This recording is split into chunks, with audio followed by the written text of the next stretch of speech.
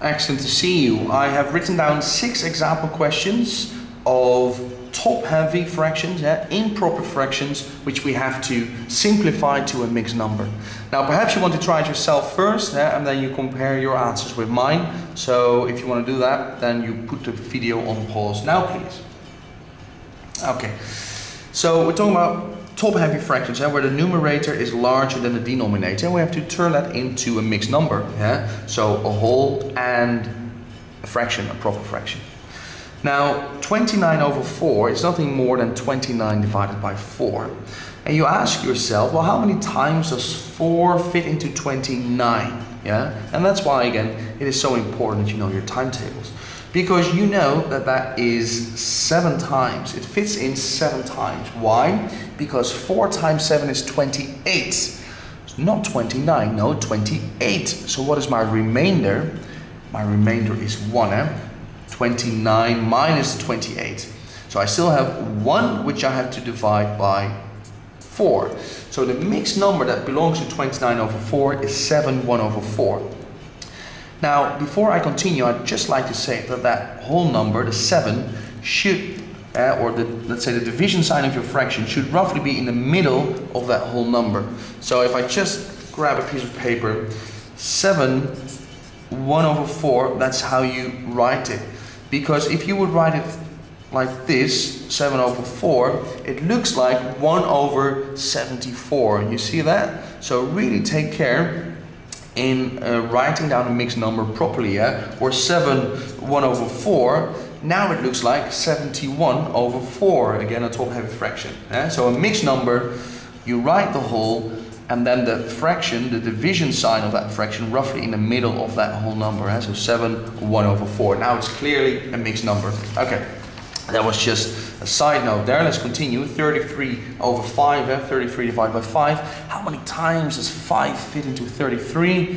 5, 10, 15, 20, 25, 30. 6 times 30. What is my remainder? 30, 33 minus 30. My remainder is 3 over 5. Because I still got to divide that 3, that remainder, by 5. And every time when I look at my fraction, I make sure it's a proper simplified fraction. And it is. 66 over 7. How many times does 7 fit into 66? Well, it's not going to be 10 times, because that's going to be 70. It's 9 times. And 9 times 7, 63. What is my remainder? 3 over 7. Alright? So again, timetables, essential, boys and girls, that you are comfortable with your timetables. 18 over 4. 4, 8, 12, 16. So that is 4 whole ones.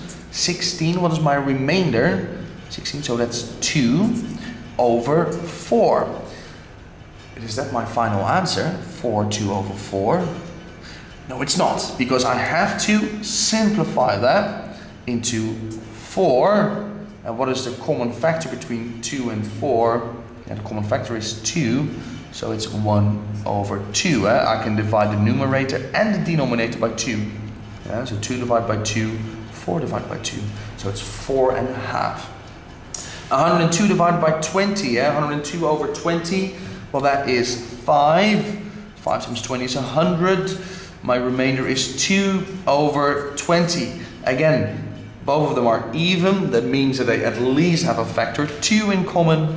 And if I take that factor out, 5 1 over 10, that is my final simplified fraction. 45 over 8, that will fit in 5 times, because 8 times 5 is 40. My remainder will be 5 over 8, no common factor there. Alright, so improper fractions, or top-heavy fractions, to mixed numbers, it's nothing more than a division, and you check the remainder, which you then still have to divide by 4, or by 5, or by 7, by the denominator anyway. Alright, let's turn it around now for the next video, where I'm going to give you mixed numbers, and you're going to find the improper fraction belonging to that number. I'll see you there.